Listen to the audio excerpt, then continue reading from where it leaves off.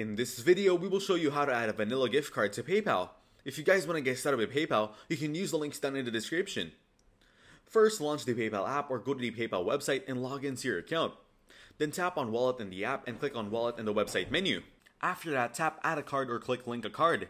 Here, enter your card number, expiration date, and CVV code. You can also scan your card using your phone's camera. In the end, follow the prompts to verify your card. You may need to enter a code, send to your phone, or confirm a small charge on your card. So that's how to add vanilla gift cards to PayPal.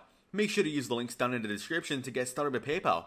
If this video was helpful, please consider leaving a like and subscribing to my channel. With that being said, I'll see you in the next video.